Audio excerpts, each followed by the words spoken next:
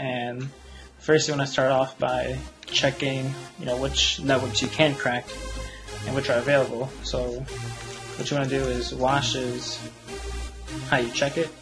You see right here, this is the example of what you need to type. So first you got to put it in monitor mode. And you're going to go to airmon -ng start WLAN O. And now it's on monitor mode. So what you do is just type in wash -I interface, then your monitor mono. Now it's scanning for available networks that you can crack with the WPS pin. And this is my network right here. So what you're going to do is just copy it. And if it says WPS locked, no, that means you can crack it. So if it says no, you can. And if it says yes, you can't crack it.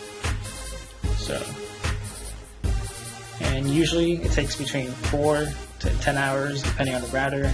I have a Linksys router, and it took about a day, 24 hours, just about. But the good thing is you can stop it if you have to leave the location and come back to it later on, and it will resume from where you left off.